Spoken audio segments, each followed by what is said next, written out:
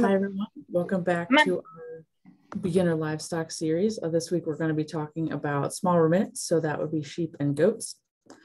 Just as a reminder, please stay muted with your cameras off. And if you have questions during the presentation, feel free to use the chat. So just as a note, I'm not going to really be touching on like dairy goats and dairy sheep, just because that's like a whole other thing with like milk production and stuff like that. But you know that a lot of the management practices are going to be pretty similar between those and the sheep and goats used for meat. So just as a reminder, this is an 8-part series. So this is our 6th session here. After this, we just have 2 more. Just as a note for anyone who maybe missed some of the others, we do have the recordings available to watch. And your 1 registration covers the whole series. So if you haven't, if you registered later and you haven't received the others, please just let us know. We can send those out to you, no problem. So to start off with just a basic overview of the production cycle of sheep and goats, small ruminants in general are very much a smaller sector of the overall livestock industry. Here in the US, there's about 5 million sheep and about 2.5 million goats, as compared to about 30 million cattle. So it's still kind of a little bit more of a niche market, though I think that over the years recently, it's been growing for sure. So to start off here on the left, we have the flock of sheep or your herd of goats that is, the purpose of that is to produce, the lambs and kids that will then move on through the cycle. So ewes and does typically will have twins. And in fact, that is the ideal scenario. We really want them to have twins as much as possible, because that will increase their production value within the herd, because then you have more product to sell, whether you're selling those as live animals or as down the line as meat. So lambs will typically be weaned at about 8 weeks old, and goat kids about 6 to 8 weeks old. So that's when they are separated from their mothers and separated from milk as a source of nutrition. And then really where they go it kind of depends on what area of the United States there are.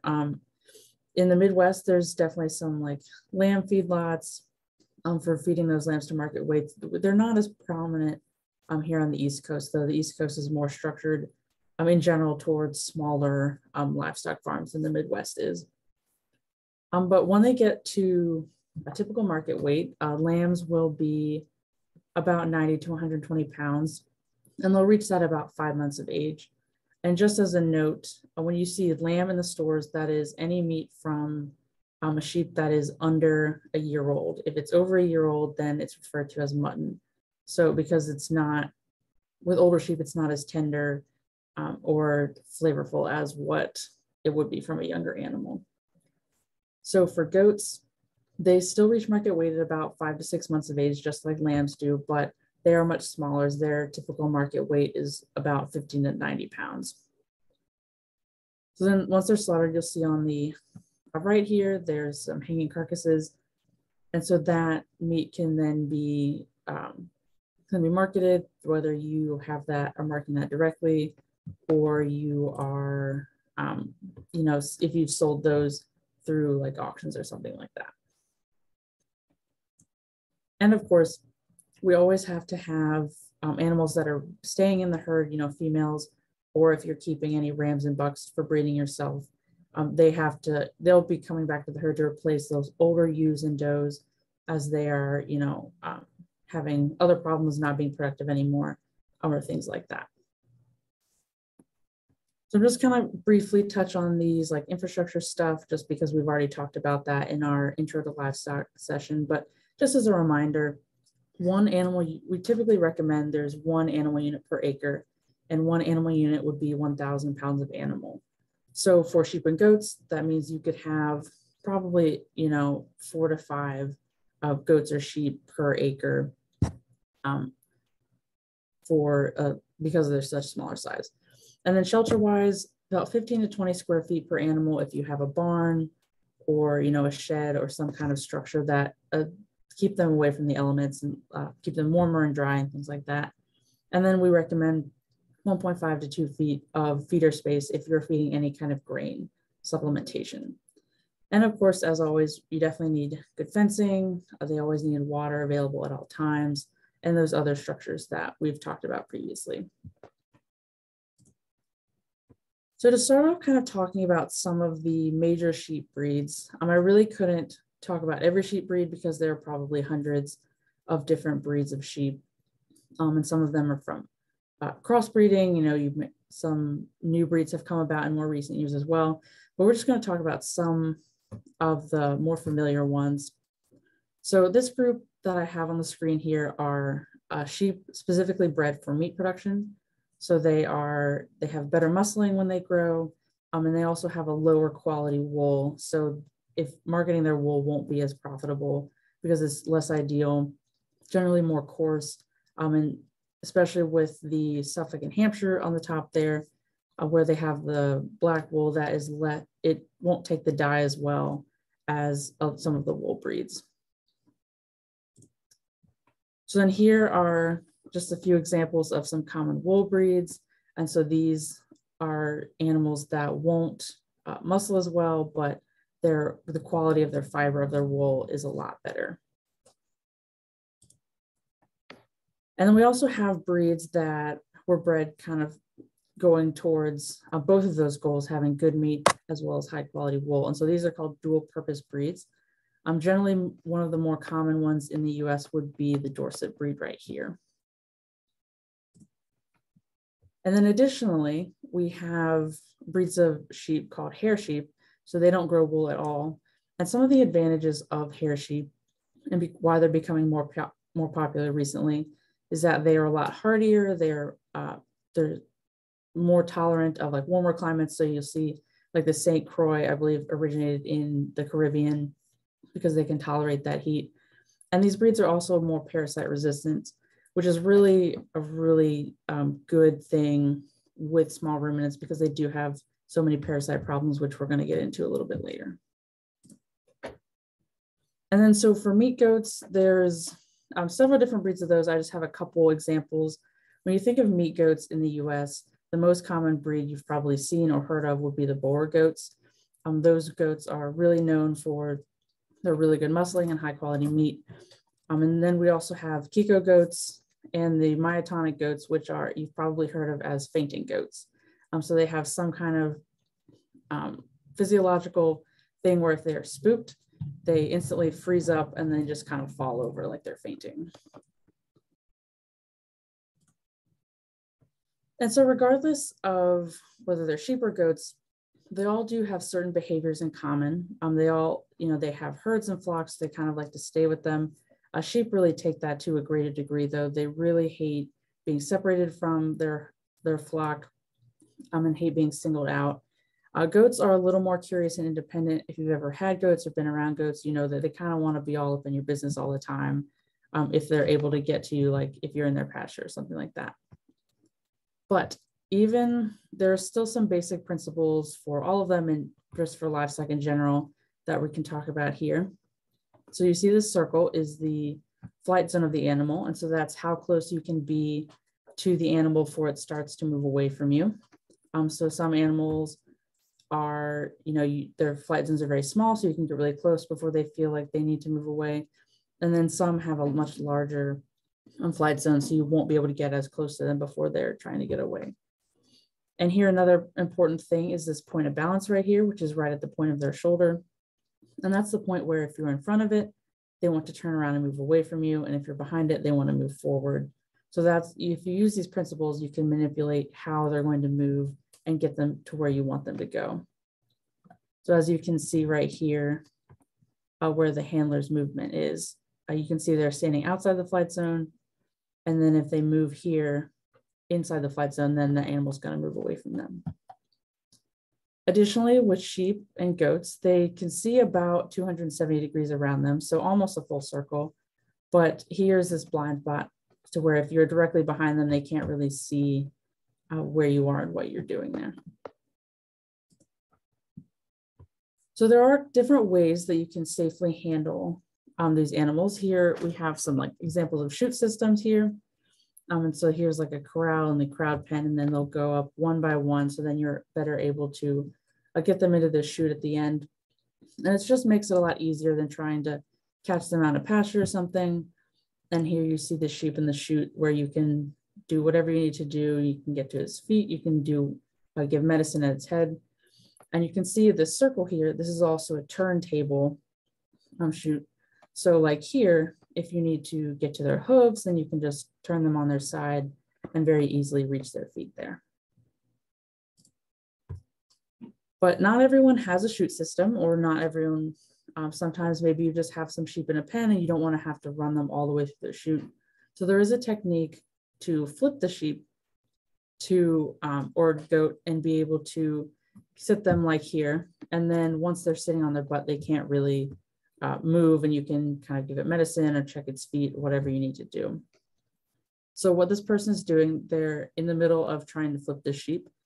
So what they do is you kind of hold on under the chin, and you're going to pull it towards you from its opposite side, pull the head over its shoulder. And as you pull the head over its shoulder, you're going to push down on its butt. And so it gets unbalanced as it pulls its head over the shoulder, and then it will be on the ground, and then you just pick its front end up like this, and you can lean it against your legs and do whatever you need to do. And this is done in a lot of different times when you need to just perform different management tasks, if you need to check, the health status of it or give it medicine.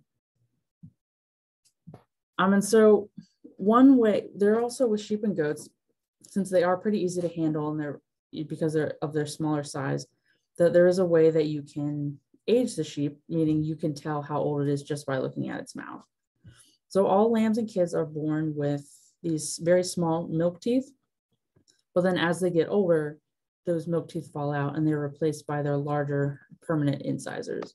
So for about every year, they will get one more pair of those incisors until they're 4, and then they have their full set of 8 incisors.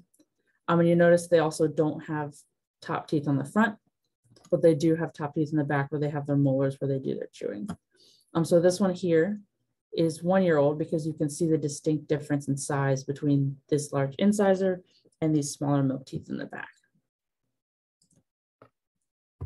Hoof trimming is another really important management task that you have to do. This taking care of their feet reduces their chances of lameness, as their hoof wall can get a little bit overgrown. And also when you are working on them, you can also check for other things with foot health, like abscesses, or if they have anything stuck in their toes or things like that, if you notice any kind of foot rot. And so you can see here, the hoof trimmers, they kind of look like garden shears. And it's just like if you were trimming like a dog's nails, you want to make sure that you keep an eye out for like the quick of the nail. So you don't want to hit that, because that's going to hurt and then bleed. But you can see he's just trimming like around this hoof wall where you can see it's kind of overgrown, and then they can walk more comfortably. But if you do hit the blood vessel, then you can just use some kind of like antiseptic or like iodine, just to make sure they're not going to get an infection in that spot. And of course, specifically for sheep, you do have to think about shearing unless you have one of the hair sheep breeds. And shearing is generally done once a year, and there's several reasons that it's done. For one, it does keep the sheep cool in the summertime, so you're going to want to shear like in the spring, and then that wool has time to grow back through the fall and into the winter, keep them warm. This also is a hygiene thing. It keeps them a lot cleaner. If you're shearing the wool, there's not a ton of manure buildup, hopefully, which reduces their chance of getting something called fly strike, which is where blowflies will lay eggs kind of in the manure in the back end of the sheep. And then when those larvae hatch, then they're going to try and start feeding on the sheep, actually, which is, obviously a really big problem. And then, of course, the wool also is another product that you can sell if you are raising sheep, or you can, use it yourself if you make crafts or things like that. So shearing can be done by, if you just have sheep, it can be done by anyone. They have these hand shears for cutting. And then you can see in this picture on the left, they actually have an electric shear, which is just like a clipper. But if you have a lot of sheep, then sometimes it also can be worth it to hire a professional shearer to come in and shear your sheep.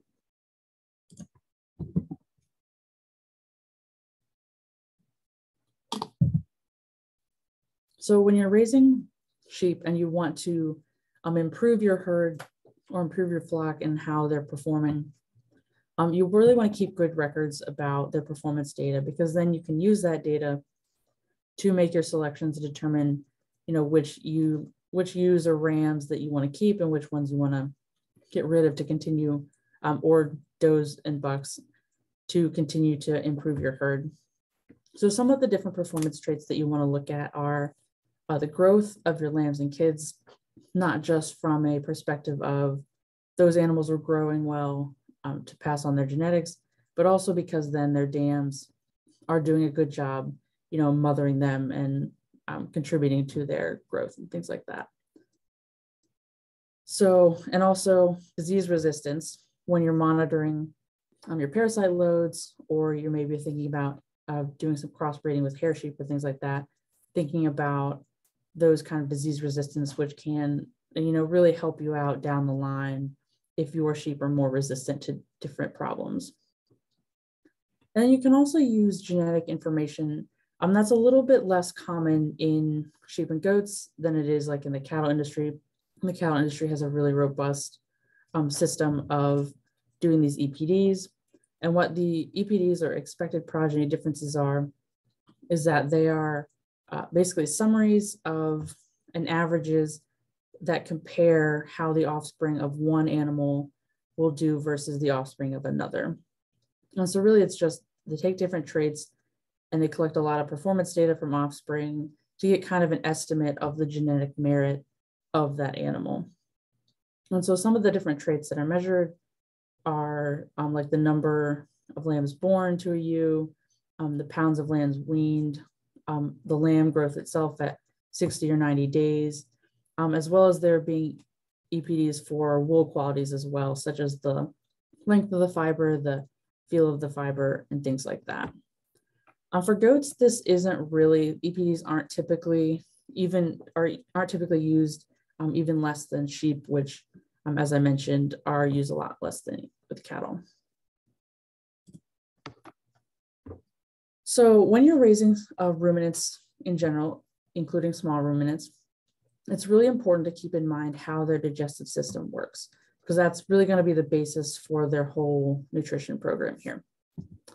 So ruminants have a stomach that has 4 compartments shown here, and you can see that each compartment has a very distinctive texture and very distinctive structure to that compartment. So as I mentioned, that sheep and goats, they don't have top teeth in the front. So what they kind of do is they use their tongues or they use their lips to kind of rip off the plants that they're eating, and they swallow them whole and they don't chew them at the time.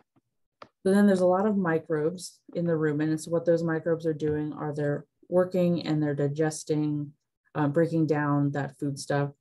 So then the small ruminant will regurgitate it and then they'll chew it back with their molars. So then as it's getting to be smaller and smaller particle sizes, as they're chewing it and the microbes are breaking it down, then it kind of is filtered through the reticulum here. And so this is structured to be able to catch those smaller particles and then move them to the omasum, which has a lot of folds here to increase the surface area, because that's where a lot of water is absorbed. And once all of these things are really broken down, this water is absorbed, then it moves on to the abomasum, which, as you can see, is a lot like our stomachs. So it's called, sometimes nicknamed the true stomach, and it has, hydrochloric acid, a lot of digestive enzymes. And so that's where more of the chemical breakdown of the feed happens after the mechanical breakdown happening in the other compartments. And then it moves along to the small intestine. So most of the absorption of nutrients will happen in the small intestine, but another unique thing about ruminants is that there is these, the microbes that are digesting all of this feed, they produce volatile fatty acids. And so those are actually absorbed directly through the rumen wall.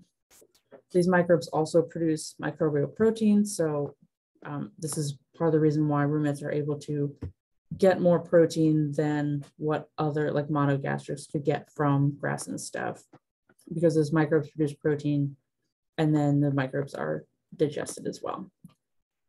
Of course, at birth, lambs and kids do not have a functioning rumen, because at that time they're only drinking milk. They're not fully developed enough to be able to eat grass and be able to use that nutrients from the grass.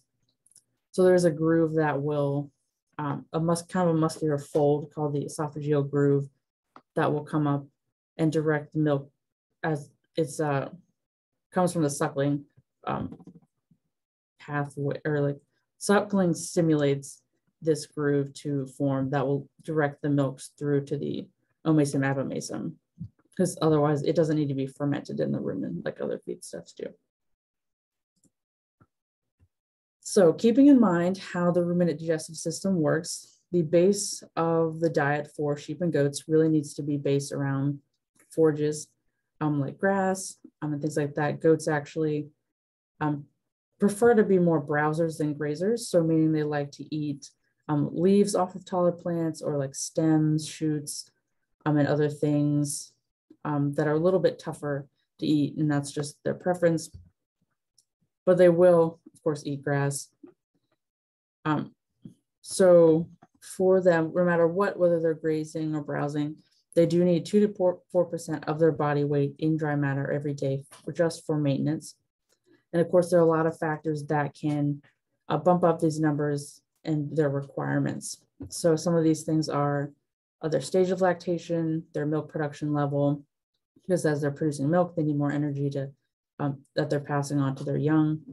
Their size has a factor, body condition, the weather, because they're going to eat more when it's cold because they need to metabolize that to keep them warm.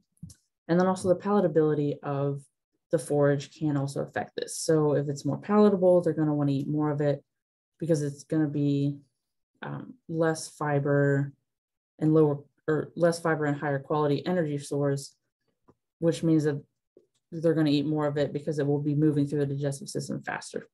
If you have a lower quality feed and it is higher fiber, then it's going to kind of slow down that process. They're going to be full for longer and they're not going to eat as much. And so just to reiterate what we talked about in our forages thing, that it's really important that you test your forages so you know how much dry matter, you know how many minerals, how much energy, protein, and things like that. So you know if you need to do any kind of grain supplementation. So grain obviously should not be the predominant part of the diet, because if you feed them too much grain, then that's going to really upset the microbes and they're going to produce more stomach acid, and it's going to drop the pH and cause a lot of problems in their stomachs. But it can be sometimes important if the forage is not meeting their needs for either protein or energy. You can do grain supplementations to bump that up. So you might want to do this with like a lactating ewe, because she just needs more because she's at the highest production level of the year. You can also do crete feeding for lambs and kids, as shown in this picture here. And so crete feeding is just where the young can get through to reach the grain, but these openings are not big enough to allow the grown adult ewes and does to get into that feed. And so that's just to help the young, for one, kind of get used to eating grain a little bit, and also to give them a little bit of extra growth.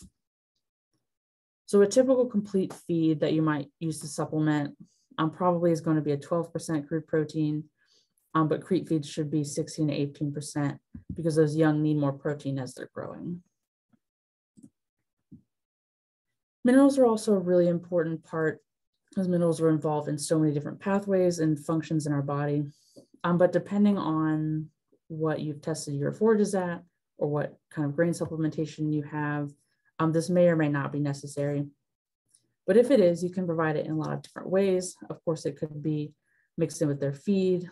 You can also have it free choice as either a lick or just have loose minerals. But there is one thing that you really need to pay attention to with sheep, and that is copper. Copper can cause a lot of problems with sheep. They are very susceptible to copper toxicity because they're not able to dispose of excess copper as fast. So it kind of gets stored up in their liver and they can't dispose as much. And so then when they're stressed, they just release all of that in kind of a big wave, and it can cause a breakdown of their red blood cells, which can, in extreme cases, lead to death. So you really want to make sure, if you're doing any kind of mineral supplement, or if you're feeding a feed that has minerals in it, you want to make sure that it is labeled specifically for sheep, if you have sheep, because then they won't have the added copper that could cause a lot of problems because goats aren't as sensitive. So you want to make sure that if you have sheep, you're getting a sheep feed or mineral.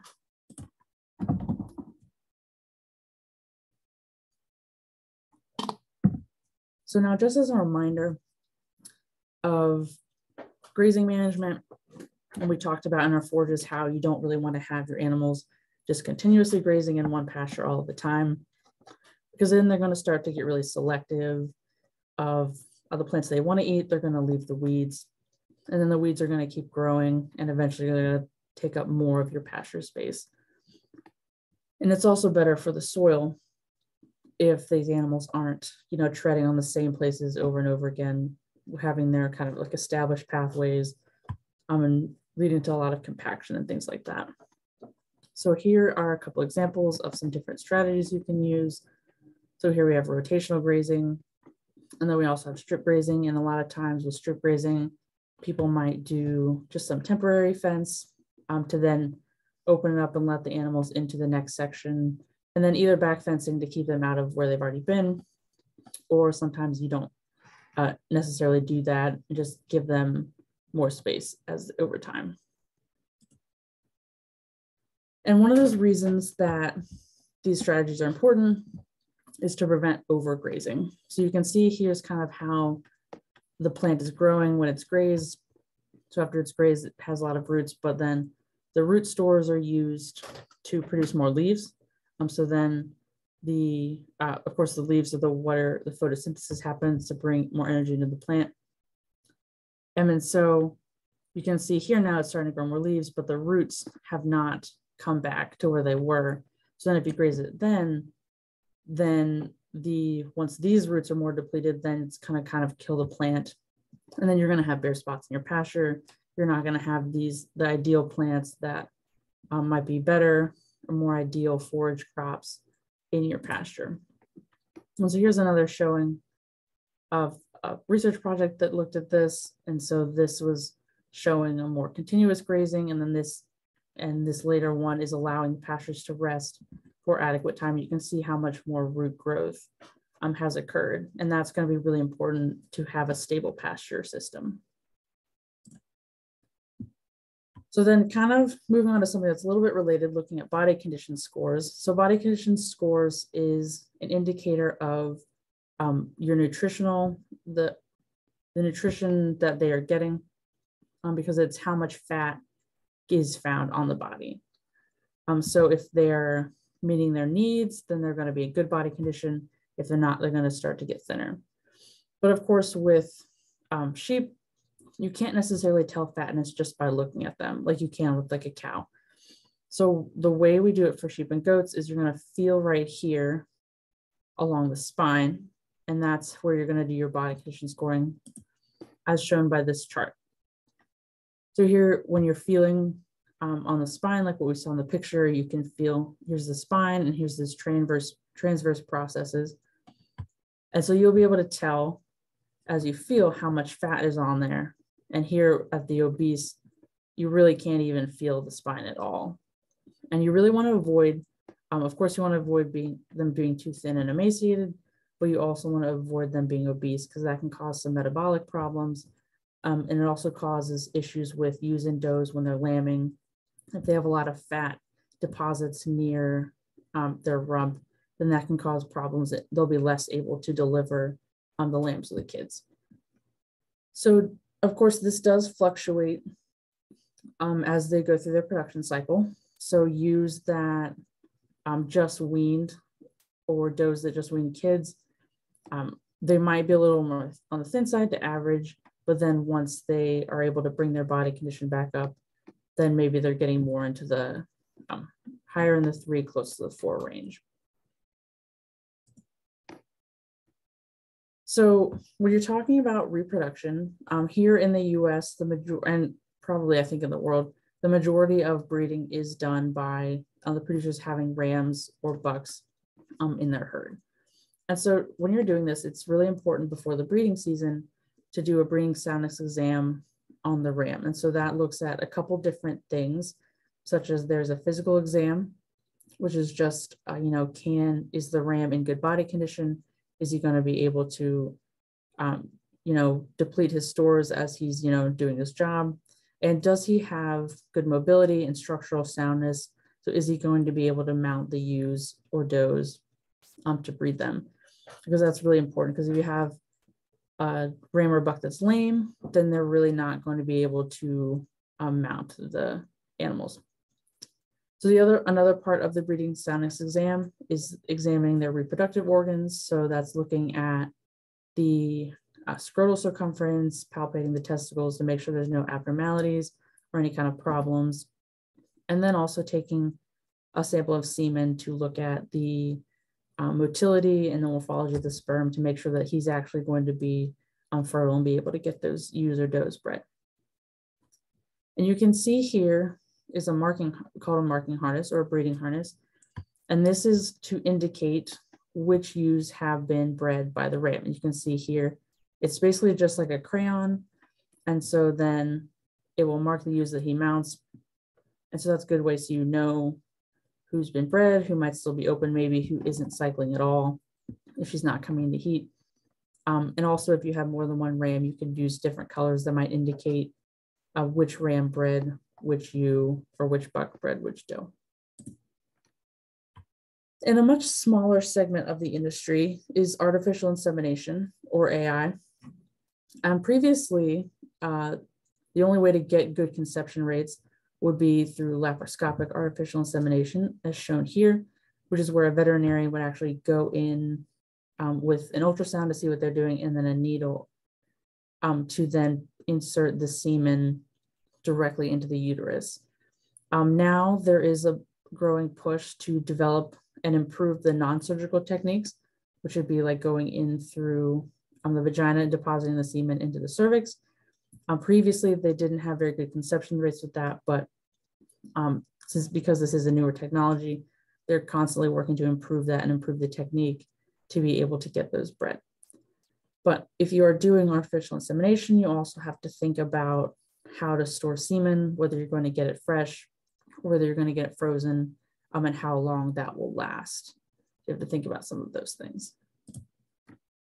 When looking at the females, the estrous cycle, which would be the equivalent to the menstrual cycle in people, though it's different the way it works. But sheep and goats are seasonally polyestrous, which means that they they are cycling more at certain times of the year. It's not consistent throughout the whole year. And so for them, it's affected by the photoperiod, which is how much light there is during the day. So with sheep and goats, they generally will be cycling in the fall, because then that will lead to them giving birth in the spring. But there are different ways that this can be manipulated, so you can breed out of season and be able to breed them in the spring to get lambs in the fall. And there are certain breeds like Dorsets, Rambouillets, or polypace sheep that are easier to be able to manipulate. They are more apt to be cycling out of season. But some of the ways that you can manipulate that is, one of the ways that works the best is using light therapy, which is basically mimicking the decrease in daylight hours that happens naturally in the fall, and you're kind of recreating that inside using actual lights in the wintertime and gradually decreasing the amount of light they get. So then they will be coming into cyclicity in the spring. It also can help, in addition to that, using exposure to a ram or buck through a fence. So if you remove the male from being anywhere near the herd, so they can't see him, they can't smell or hear him for a couple months, and then you bring him back into an adjacent pen or pasture, and sometimes that can start the ewes and does cycling. But that works better if you're just trying to extend the breeding season or bring them into cycling earlier, and not so much if you're trying to do it the totally opposite time of year. And then there are also estrus synchronization programs, protocols that we can do using exogenous hormones, whether that's through kind of an insert that goes into the vagina called a CEDAR, or using injectable hormones as well. For the estrus cycle, as you can kind of see, here's the different hormones level. I'm not really going to go into depth through a lot of this, but this cycle happens about every 17 days for ewes and about every 21 days for does. And then here, the part to really pay attention to here is this standing heat or estrus. I noticed the different spelling between that estrus and this estrus.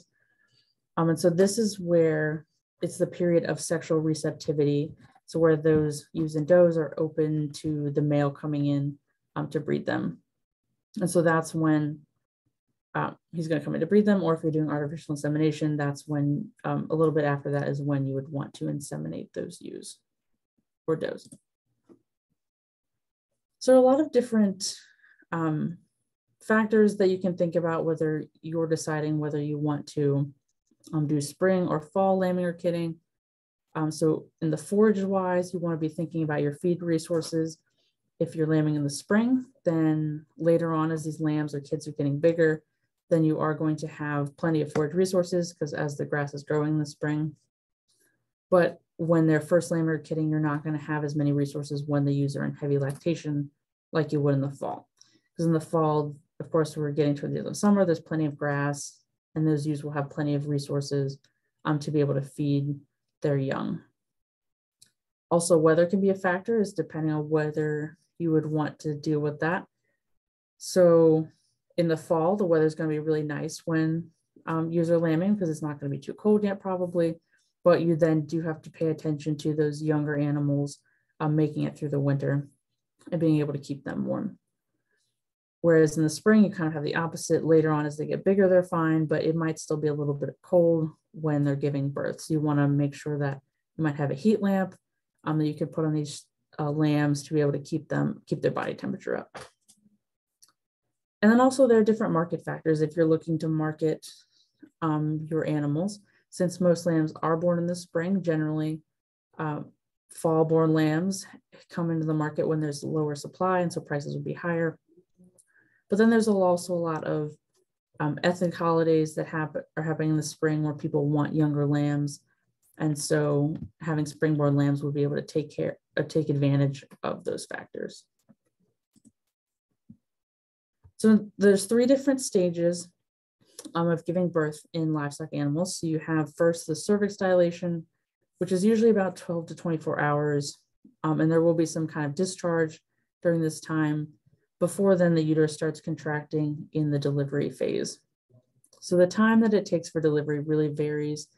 Of course, as I mentioned that, ideally they will have twins, and sometimes less than ideally, they might have triplets. And so that can vary how long they will take to give birth. But this is also when the water bag will break, and there will be one for each offspring that animal is delivering. And so then finally, after delivery, the placenta will be expelled, hopefully 30 to 60 minutes, or maybe it might take a couple hours. But if it hasn't been expelled by 24 hours, then you really need to talk to your vet because there could be a problem. This could also lead to being prone to infection for that ewe or doe. So here's just a graphic of some of the normal presentations. Here we have, if we have a single lamb, that it's still considered, typically the presentation would be front feet first with the head between the legs. But even if they're just totally backwards, that's still considered normal presentation. It would still be a fairly easy birth. Here with twins, you're going to have kind of one facing one way, one facing the other way. And then we have a lot of different abnormal presentations where if the lambs or kids were in these presentations, then they might have to be helped out to be able to kind of move around, like bring this foot forward or move the head around for the ewe or doe to be able to actually give birth.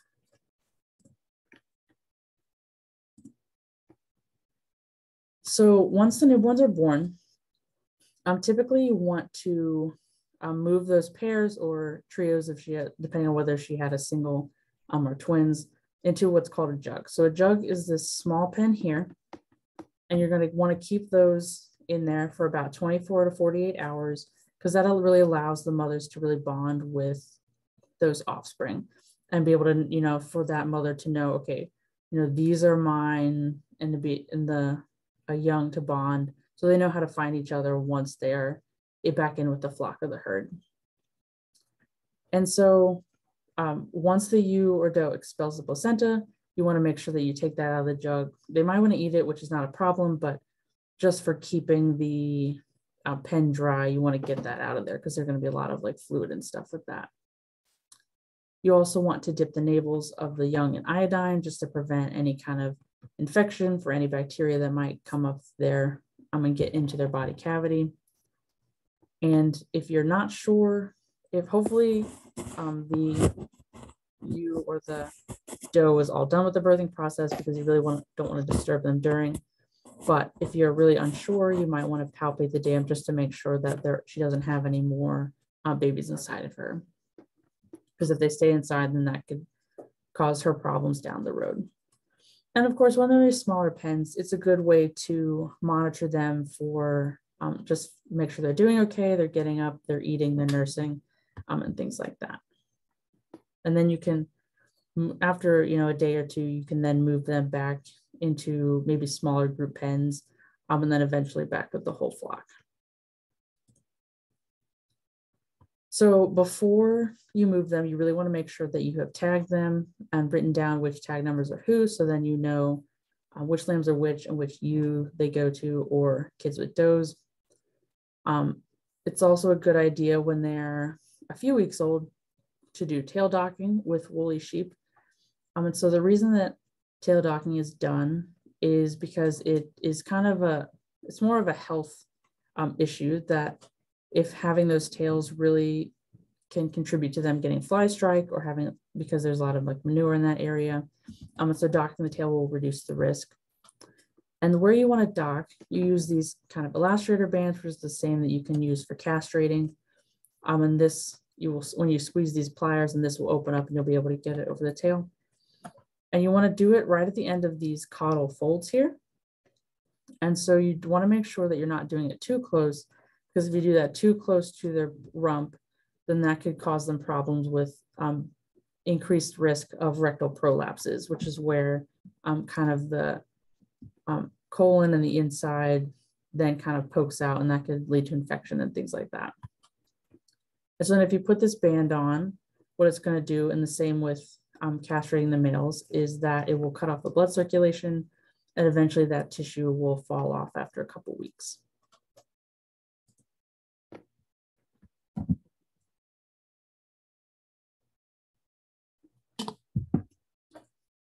So one thing that's a lot more of a problem with small ruminants than it is with other animals are predators, because of course they're smaller animals, less able to fight off animals, as well as them being predominantly kept out in pastures and not always, where you can see them.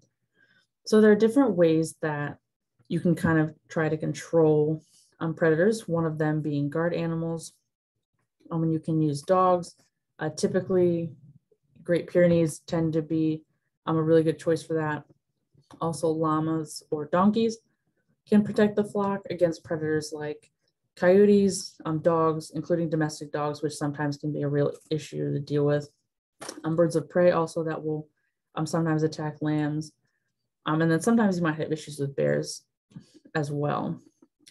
So all of these animals, generally, they will live with the flock.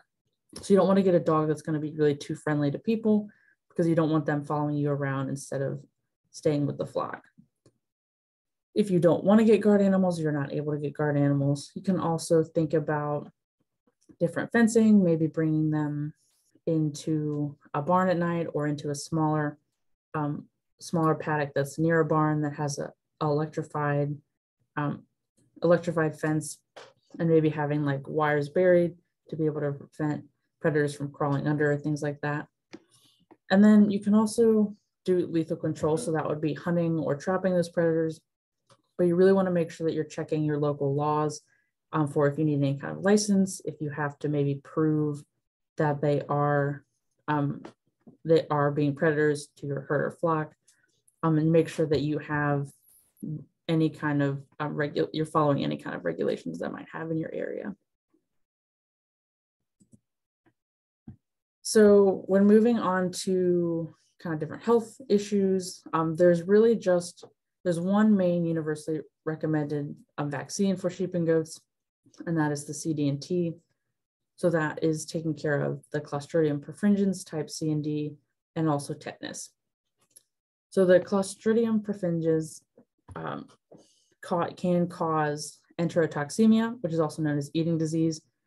And so this can occur when there's a sudden change in diet. Usually if you're kind of giving them a lot of grain all of a sudden, and that's maybe high in like starch or sugars or higher in protein. And these bacteria are already inside the gut of those animals. But with sudden diet changes, then all of a sudden there's a lot of rapid growth in the numbers of those bacteria, and they can release toxins. And so that can be a huge problem, because then eventually that could potentially kill that animal.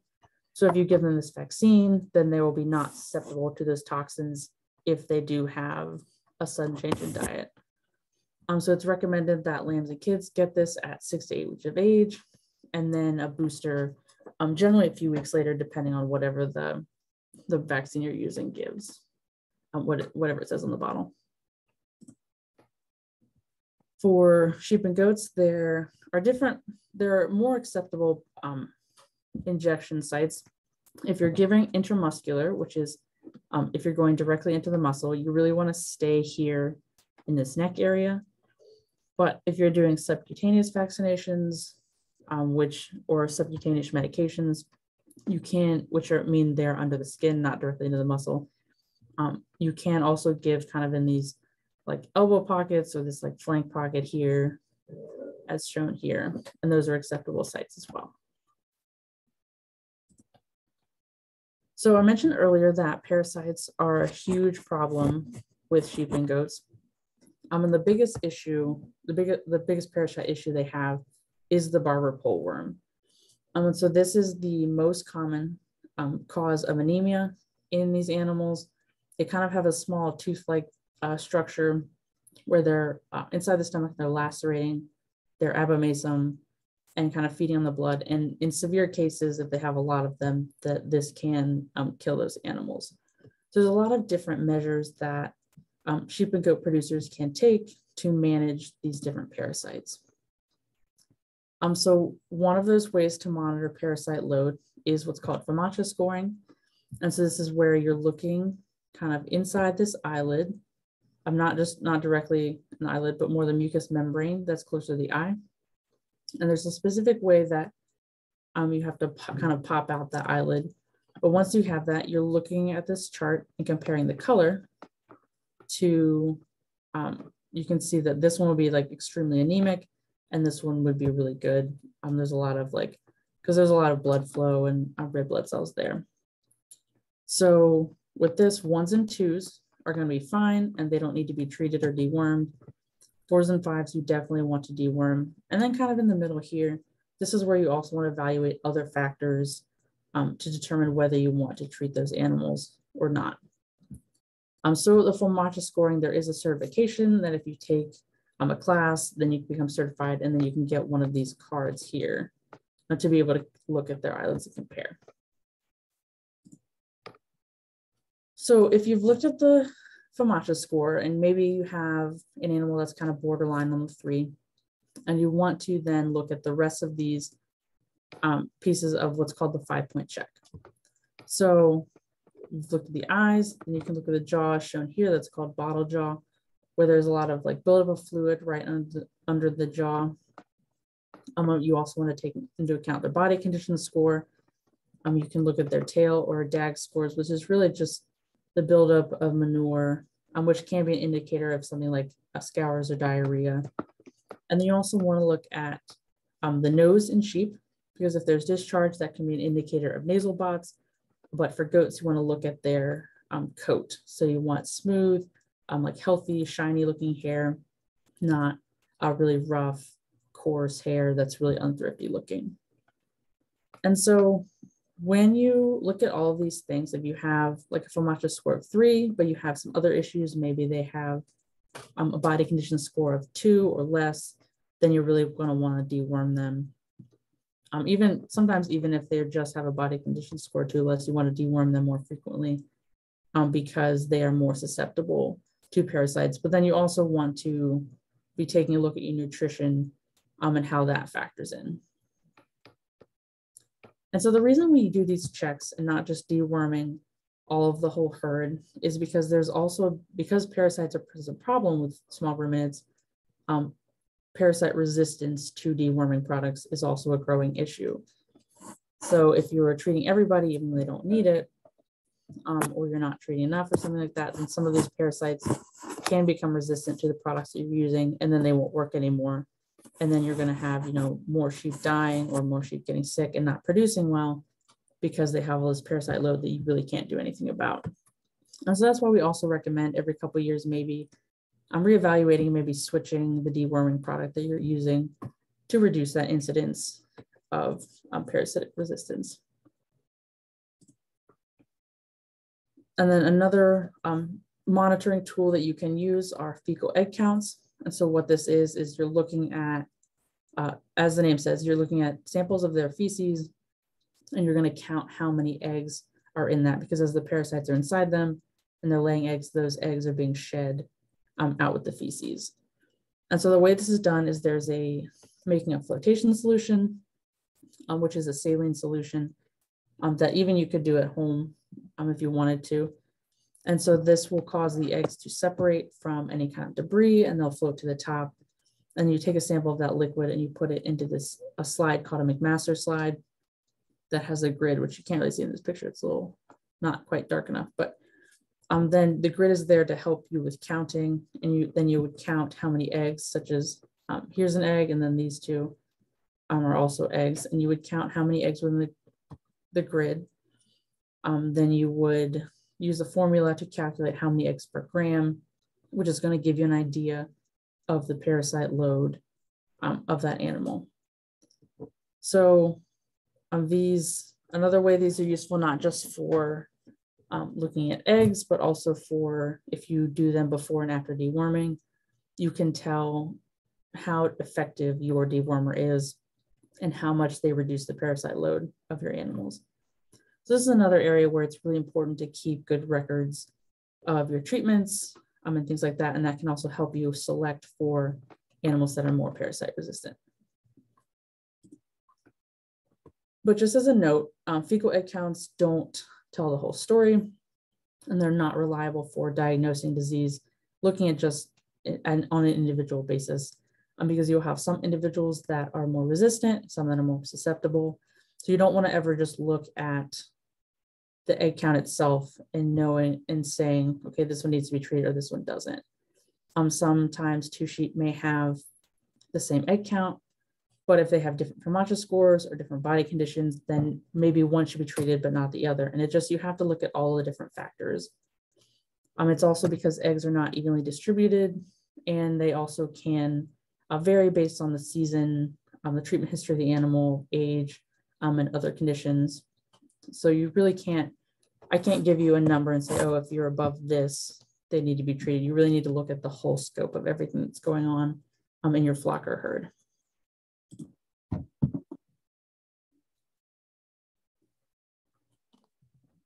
So then if you're raising these animals for meat, there's a couple different ways that you can market those.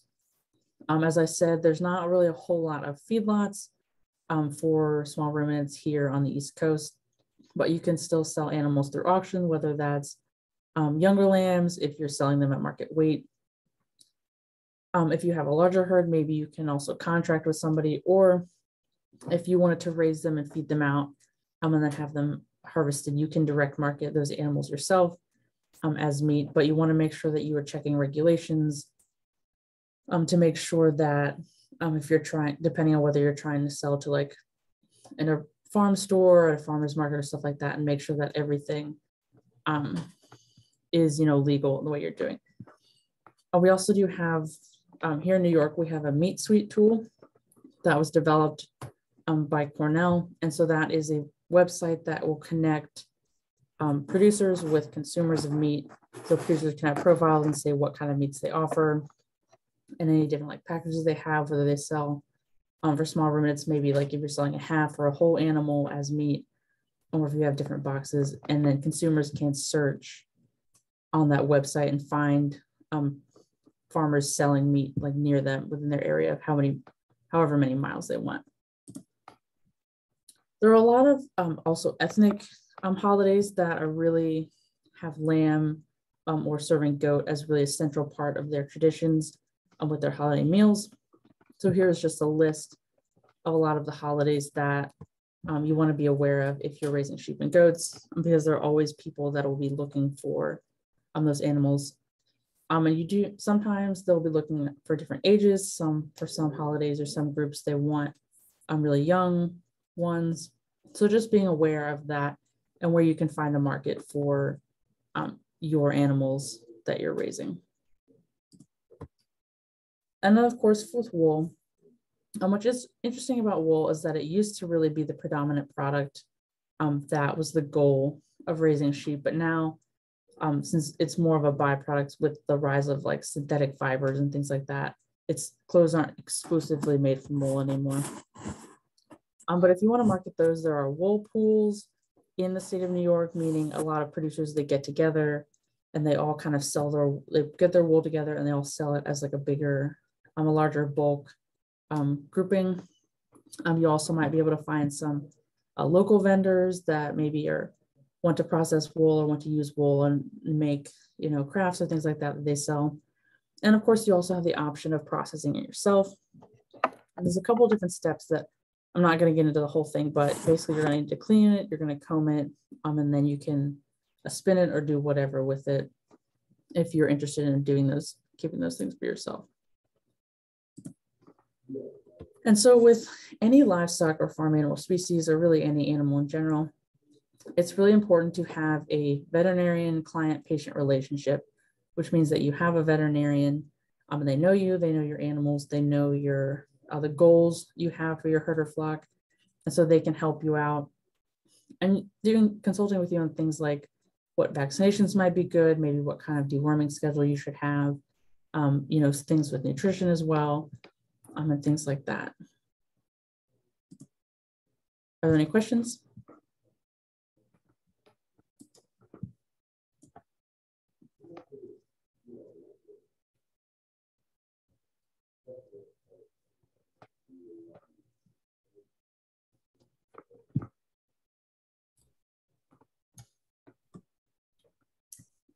Grace, I don't have a question, but I wanted to direct people to some additional sheep and goat educational resources. So Cornell has a commercial goat and sheep farm discussion group that meets semi-regularly, and I'm going to put a link in the chat. They have the recordings of their previous meetings and additional sheep and goat resources on their YouTube playlist. And the group meets semi-regularly. So if you are a sheep or goat farmer, I can send, I'll also put the information in the chat for joining the link or joining the group. Yeah, that's definitely a great thing to point out. They also have a listserv as well that they send out updates and information on too.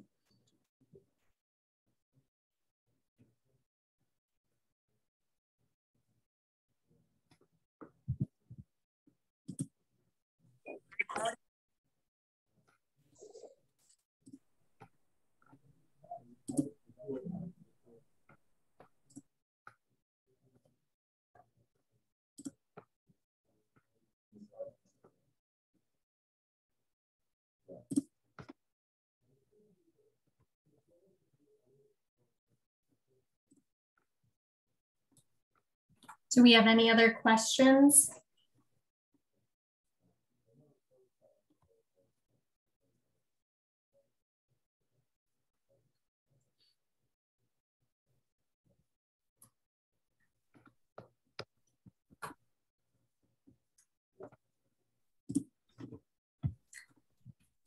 Well, hearing none, we can end for today, but just know that Grace, Michelle, and I are available via email or phone if you have questions after you leave the session today.